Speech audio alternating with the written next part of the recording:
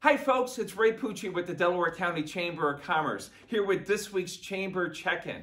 Tuesday, November 3rd is Election Day. Terribly important that you get out and vote, and that you tell your friends and bring your friends to the local polling station.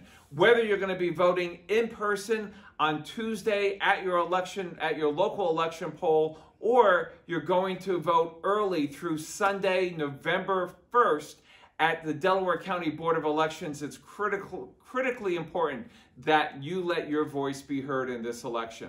Also, Toys for Tots time. It means it's November. Our Toys for Tots program, critically important this year, starts on Monday, November 2, on November 2nd. You'll see these boxes all over Delaware County. Right now we have something like 24 locations throughout the county. If you want to be part of that program, if you want one of these collection boxes at your business, contact the Chamber. Remember, and that's DelawareCounty.org. We're stronger together.